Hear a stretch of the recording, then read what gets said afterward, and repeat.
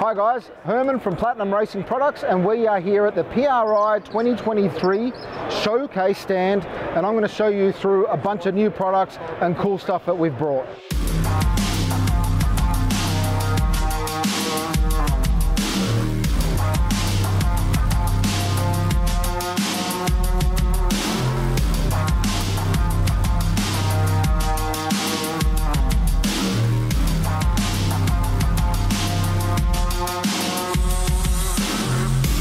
The Greddy PRP collaboration engine. We're working obviously with Greddy Performance to deliver PRP and Greddy together.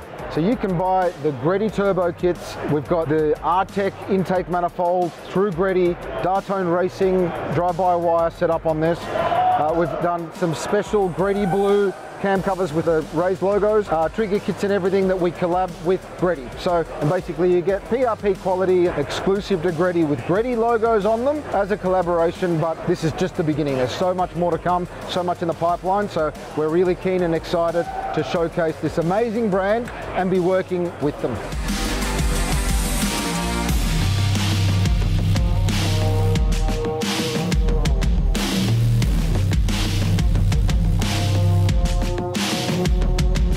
So you obviously already know about our four-wheel drive integrated dry sump system. For those that haven't seen it, where have you been looking? Because it's everywhere. Billet diff, obviously you can put all of your aftermarket internals in there. 5-stage scavenge internally, dry sump pan, the daily engineering 5-stage pump with oil separator, which is absolutely crucial. Refer to some other videos on that stuff. But what's new at PRI this time is we've got our mechanical fuel pump attachment. We have coupled up with Kinsler obviously to make some new and exciting products, which I'll talk about in a sec. But what we've aimed to do here is run all of the accessories, oil pump and fuel pump, off the same belt.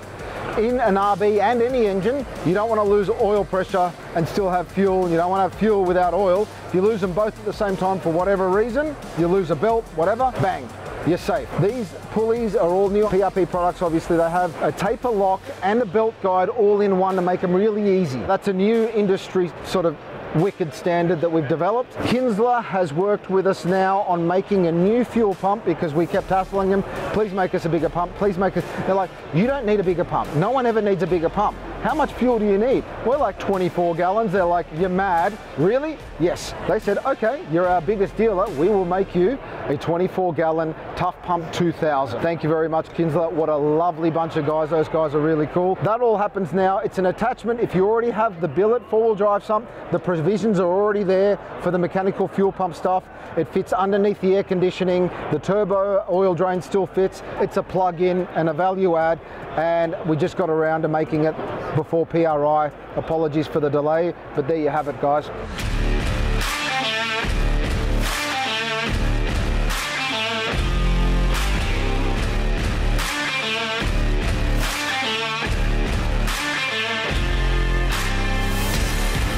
Barra, the Australian iconic engine, the last Australian manufactured engine ever until we came along and started casting heads. What can I tell you about the Barra? The cam cover that we weren't all that proud of was a little boxy, and it's a bit of a boxy engine, so we thought, you know what? Let's revolutionize the cam cover. And I had this thought, F18 twin engine type humps would look cool because you've got to break up that Barra squareness. So we've given it the two flutes that make it look cool, and they sort of transition into the cam cover section. But to make this a little easier to manufacture, because there's two VCT solenoids that are really hard to get to, we've made little covers that come off here. The nose separates so we can get in behind it and machine all the bits and pieces. And then we did a little valley cover that makes it look really cool. Other than that, we've got our integrated main cap girdle here on display. We've got a anodized Garrett. This is Scott Birdsall's engine going into his new build. We're going to work on a billet dry sump pan because we're working with Mal Everingham on the Barra race platform for boats, but the best engine platform that Australia's got to offer. We're Australian. We like Australian made stuff, so we thought, you know what, we're going to give it one big push to try and get these things into America, because we know the Americans are going to love these things and race them everywhere.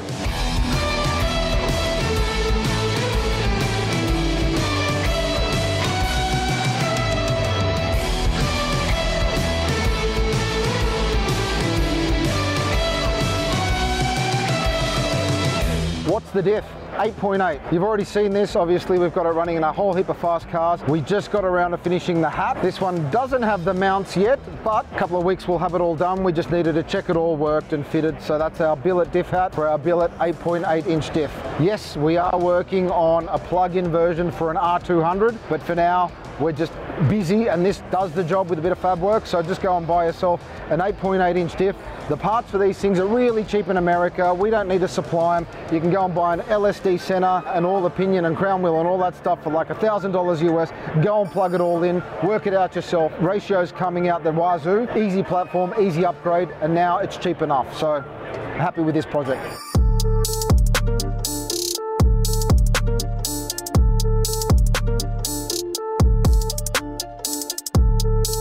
A PRP engine to make you green with envy. This thing has got everything PRP. Instead of having our fin covers, these are our smooth ones.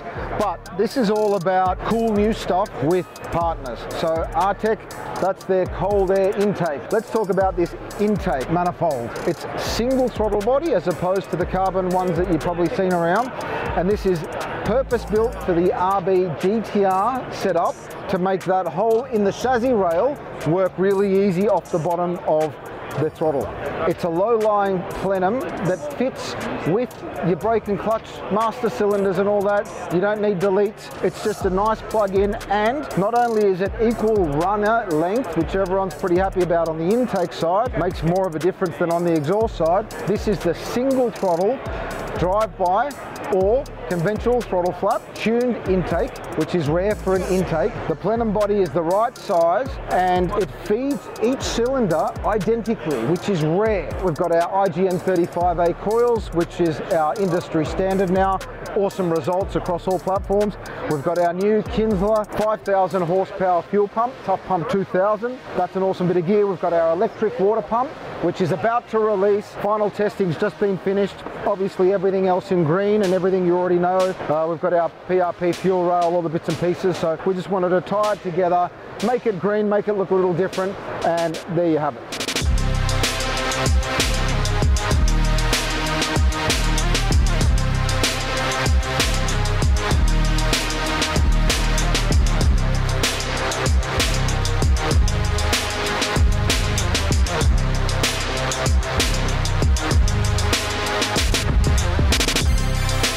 This is our just about finished 4G63 Evo 4-9. This was our chosen platform to really refine after the RB26, because let's face it, we made too many parts for them.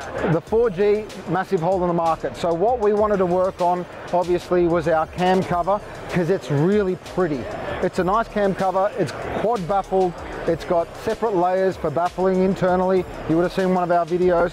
This time we've modified it again and turned the Myvec and non-Myvec into the same part. So now we have a Myvec delete plug, but basically all of the features that you get with breathers on Myvecs, you now get on a non-Myvec. You can bung it, you can use it, plumb it from the rear, plumb it from the side, whatever you want. So the front plate obviously marked for both, and you can pick and choose, swap heads, and you don't have to go buy a new cam cover. So that's a really cool thing. We've done the cam sensor relocations and mechanical fuel pump kit for both Myvec and non-Myvec, and you could run 2 mechanical fuel pump kits on it if you want, but that was all to complement the new trigger system. So we have both a 12-tooth and a 36-tooth trigger system, which deletes the OEM balance shaft belt and all the pulleys.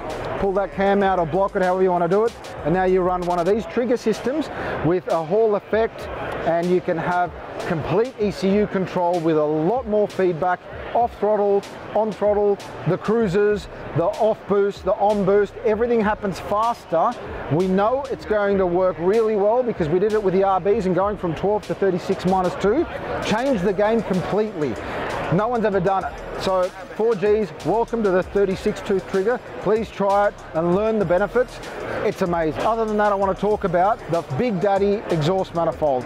This is a non-reverse rotation, so standard rotation. It'll cop up to a G45 type size turbo, 72-75 precision on this one here, but it shows you that you can fit everything in to an Evo engine bay, which has never happened before. Usually you're sticking turbos out through the headlight. So it all fits. Obviously with Artec, there's a carbon intake manifold. It's only a matter of time before these things start running 7s, and we're working with a couple of race teams to ensure that they get there. Other than that, with billet blocks, which obviously what you need to do to go and run a 7, but for everyone else, we've got our billet integrated main cap brace that everyone's been waiting for years. It's on this engine now. We're about to release it. It's going to be the go-to main cap brace, just like all the other integrated main cap braces that we've made, steering completely away from modular single main cap braces that float and defeat the purpose, also having a hard main cap, completely defeating the engineering principles of changing your main cap setup. So Evo World, we've brought it up to PRP spec.